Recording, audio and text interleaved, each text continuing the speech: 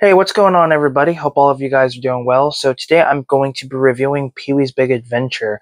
But before I get started, I just want to apologize for my last video. Kind of was rambling on a little bit on everything that's going on, so I just wanted to point that out. Two, I finally made a playlist for the scary movie reviews that I did. It has its own separate playlist now, so I will put the link to that playlist down in the description below, so you guys can indeed check those reviews out. Also, I will put the link to the trailer down in the description, as well as the link to the IMDb page, so you guys can find out all the information you need on the film. Excuse me. And if you guys want to purchase Pee-wee's Big Adventure, I will put the link to the listing of Groove's eBay page, or I will put the eBay link, an affiliated link to the listing for Pee-wee's Big Adventure. I bought mine from Groove Entertainment for a good deal, so I figured I would do that, and it helps me out making a little commission on it. Doesn't cost anybody extra. So all those will be down in the description below. But Pee-wee's Big Adventure is such a fun movie. It is directed by Tim Burton. This is his directorial debut. Didn't want to butcher that. And it has a really great cast. Other than Paul Rubin, you have E.G. Daily. Dottie is the character she plays. She would go on to, be the voice of Tommy Pickles, Powerpuff Girls, and so many other characters. She also auditioned for The Voice.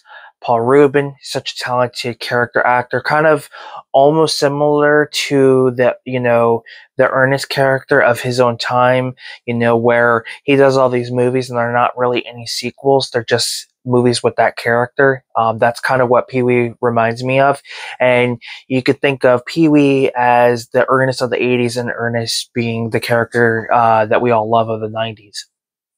So, yeah, so it's pretty cool that he created this character. I think it used to be like originally a stand-up routine type of thing that would eventually become a pop culture icon, merchandises, a TV series, which eventually would launch some really well-known names like Phil Hartman, Lawrence Fishburne, I think the guy who directed Boys in the Hood, Rob Zombie.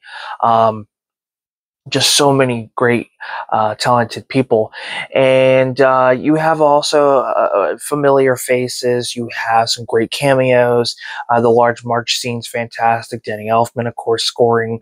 But basically the plot is Pee-wee has this really cool bike that has all these cool features, and, well, it gets stolen. The first person he goes after is Francis, because Francis wants to buy the bike. He's wealthy, and he figures he can buy anything anybody has. And Pee-wee tells him it's not for sale.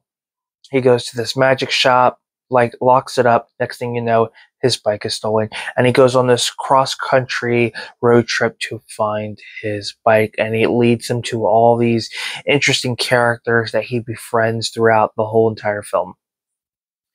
Yeah, it's a typical plot, but it's effective. I think it's effectively done really well.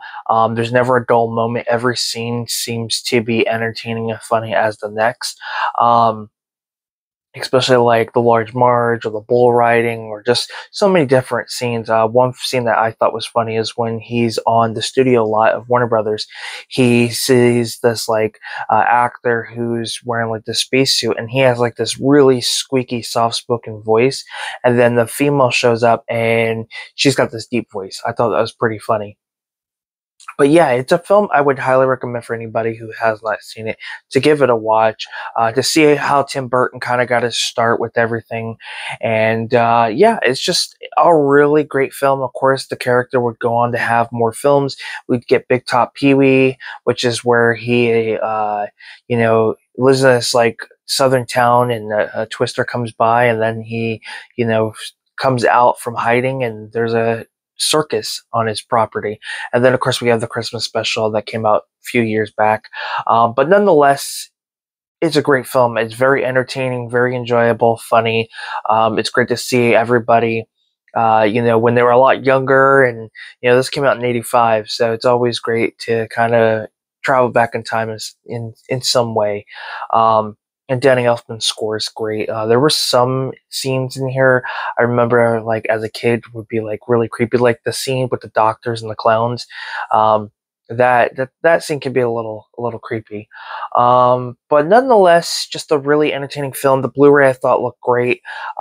It has some grainy. It does have the grain, but not as bad as I've seen some titles, or not as strong as other releases that I have seen, other films that are available on Blu-ray and even 4K. But nonetheless, it's definitely worth having, definitely worth an upgrade. And if you have a 4K player that upscales it, it'll look really clean. I really cannot get over how nice this looked, because my 4K player does upscale it. So it looked really good. Yes, the green was there, but it wasn't over the top. But nonetheless, that is my review for Pee-wee's Big Adventure. Thank you guys so much for tuning in to this review. I hope you guys enjoyed. And if you've seen it, let me know what your thoughts are down below. Don't forget to give this video a like, subscribe to the channel. Again, the link to the Scary Movie playlist will be down in the description below, as well as the affiliated link to the Blu-ray where you guys can purchase it, and the trailer and IMDb page. The links will be down below as well. And if you guys want to send me subscriber mail, you can do that. My email will be down in there as well. And check out my eBay store. That link down there too. So thank you guys so much. I'm Film Talk with Mikey. Until next time, we'll talk films. Peace.